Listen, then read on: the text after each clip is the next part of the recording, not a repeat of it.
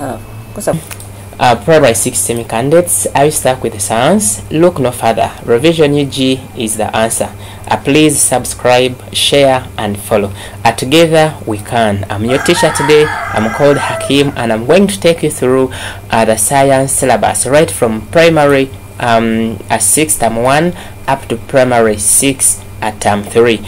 So if you are here, please don't forget to subscribe and share plus following to get the latest updates.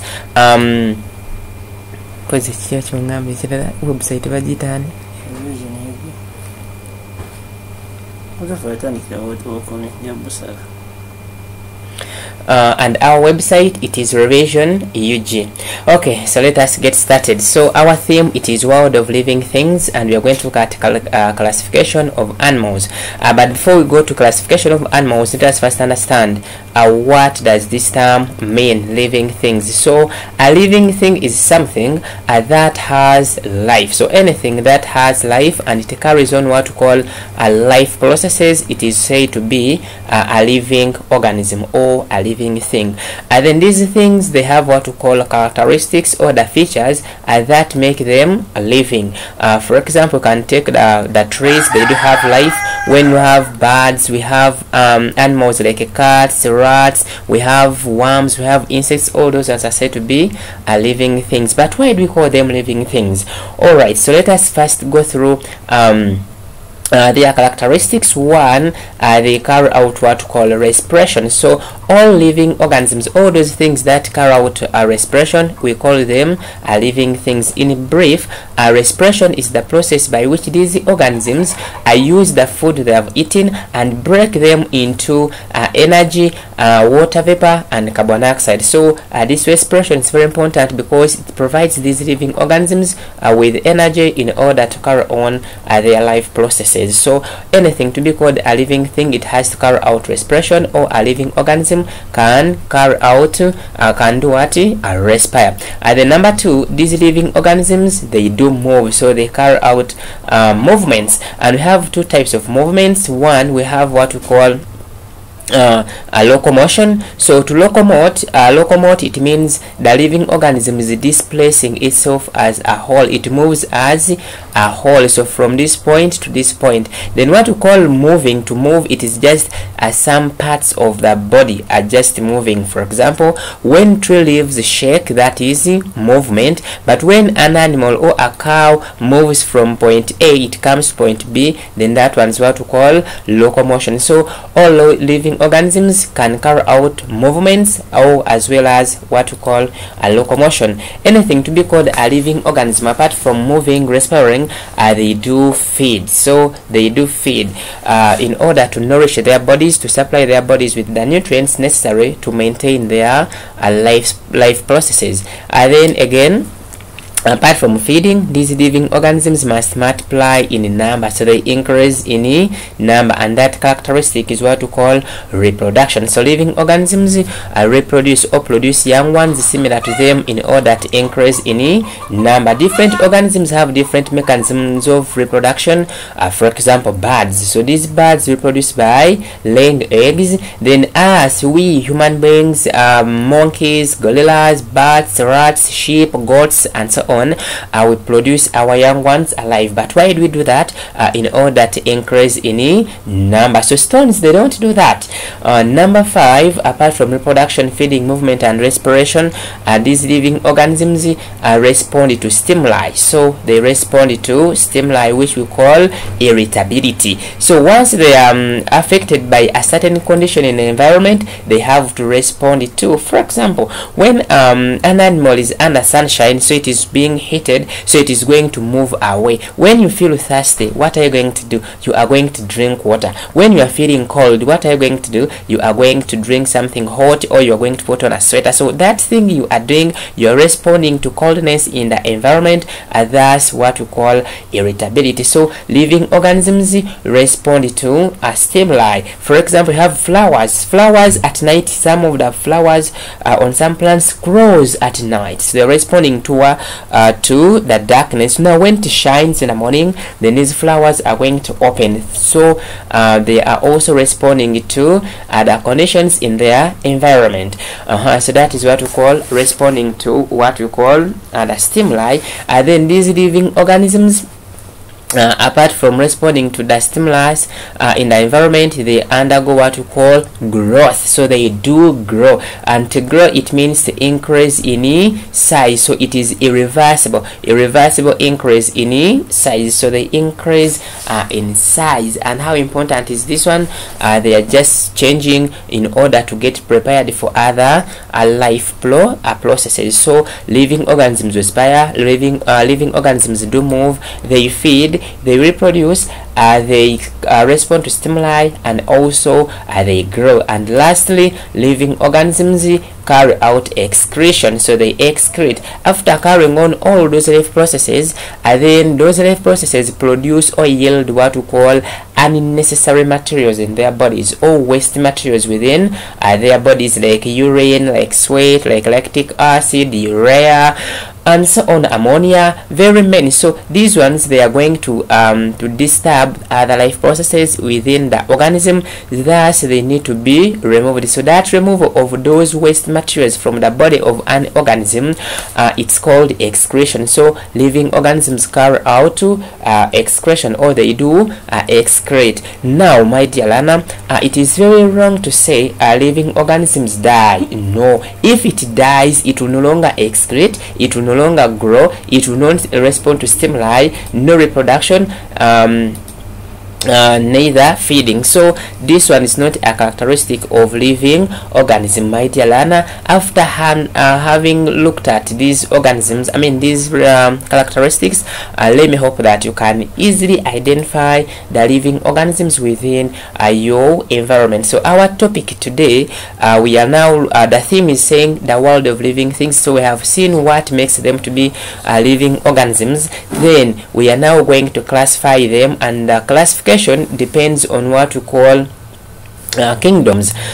These living organisms, they are classified into big class, the class called the kingdom, and there are 5 kingdoms. One, we are having those ones that behave like animals, which is why we call them animals. We have those ones that are plants, then they make the plant kingdom. Then we have those ones that are tiny and they are unicellular, so we call them the protoctista, so they make what we call the protoctista kingdom. And again, we have those ones that do not make their own food, and they resemble plants and they're not plants, so they are under the fungi kingdom. And again, we have those ones that are microscopic and they are causatives, or meaning that they can cause diseases. They make the Monera kingdom. So these are the 5 kingdoms of these living organisms: the animal kingdom, plant kingdom, protoctista, the fungi, and the Monera. So our main concern today is to look at the animal kingdom. So we are going to look at what we call the animal kingdom, and these animals, we are going to classify them. That's why now we are going to look at the classification.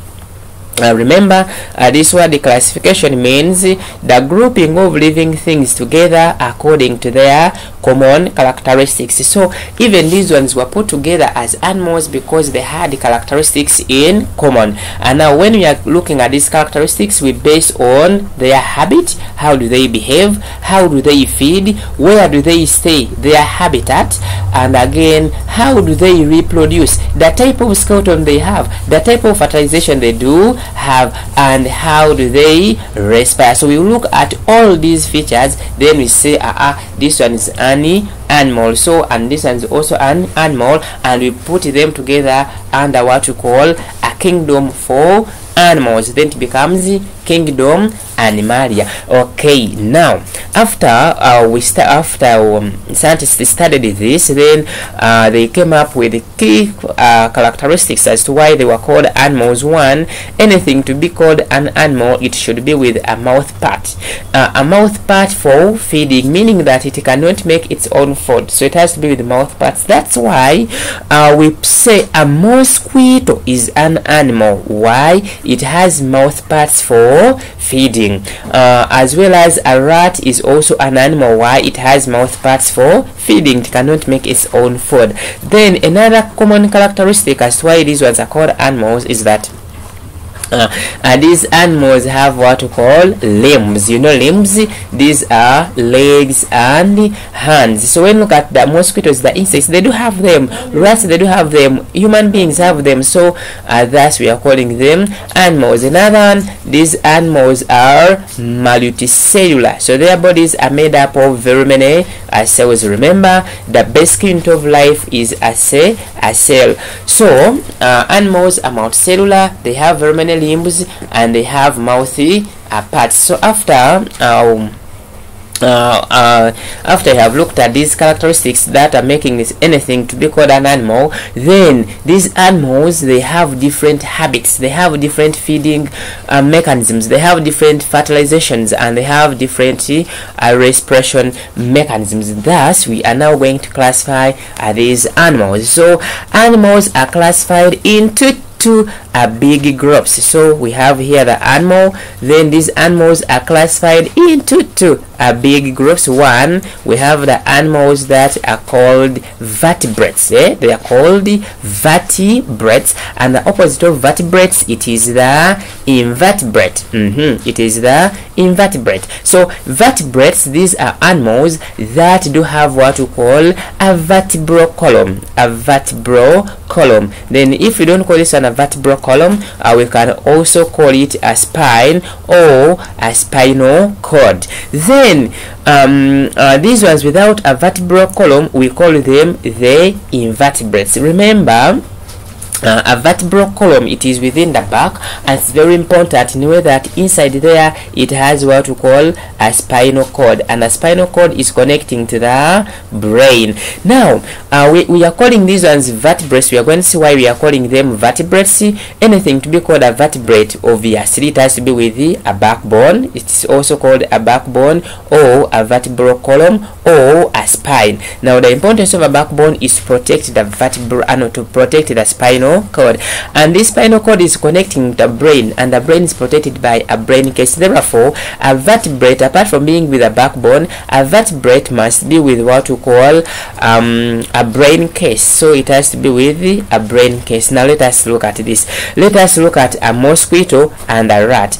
A mosquito, does a mosquito have a backbone? No, it is not having a backbone. Thus a mosquito is an animal but under the class of invertebrates. But when you look at a rat has a backbone, meaning that if it has a backbone, it has also a brain case. And apart from that one, all vertebrates, they have what you call an endoskeleton. Remember, a skeleton, it is a framework of bones. Now the bones of these vertebrates are found inside, that's what we call an endoskeleton. So anything to be called a vertebrate has to be with an endoskeleton and also with a backbone and plus a brain case. And apart from that one, all vertebrates have what we call bilateral symmetrical bodies. So they have what we call bilaterally symmetrical bodies, meaning that their bodies must be divided into two equal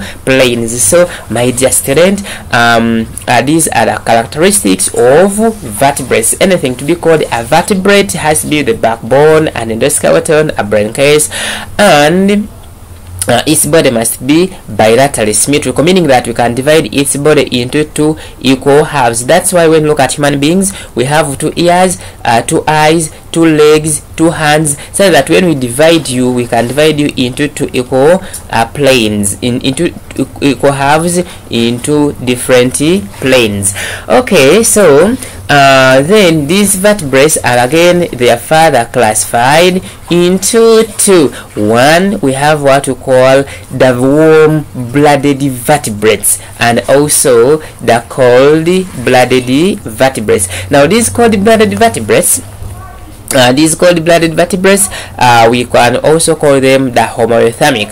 So to classify them under warm-blooded, we depended, or we looked at the temperatures, their body temperature. So some animals, they have constant body temperature, others they have what we call varying body temperature. Thus now those ones that are constant, or those ones that can maintain their body temperature constant, we are calling them warm-blooded animals or warm-blooded vertebrates. And if we don't use warm-blooded, we can call them homoeuthyms or homoeuthymic animals. So these ones that are cold-blooded, they have their body temperature changing according to that of the environment. Thus we call them the poikilothermic animals. So they are poikilotherms or they are poikilothermic. Now when you look at these warm-blooded animals or warm-blooded vertebrates, are further classified.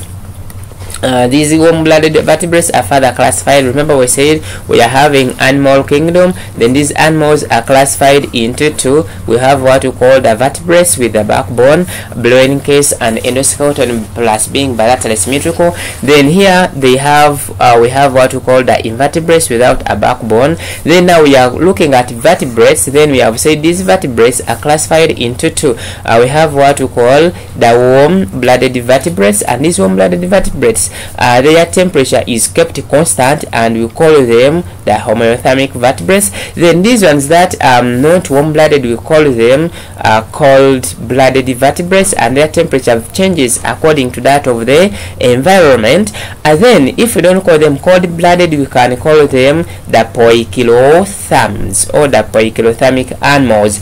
Now we are now going to start with the warm-blooded animals. These ones are further classified into two. One, the class of birds, and the class of mammals. Then we are going to understand why are they called birds and why are these ones called mammals. Then these poikilotherms are classified into three. One, we have the class of reptiles, then we have the class of the fish, then lastly we have what we call the amphibians or the class of amphibians. So where we are going, we are now going to learn, we are going to look at one by one in details, so that we get to know why is it called a reptile, why is it called a fish, why is this one an amphibian, what makes it different from a mammal, what makes it different from a reptile. So this is what we call a classification of animals. So animals are classified into vertebrates, then invertebrates, then warm-blooded, cold-blooded, then birds and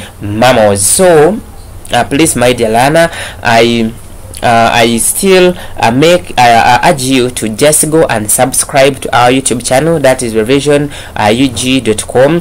Please, after subscribing, share and follow to get the latest updates. Then please click on the link there so that you get the latest notes well organized and the quizzes over there.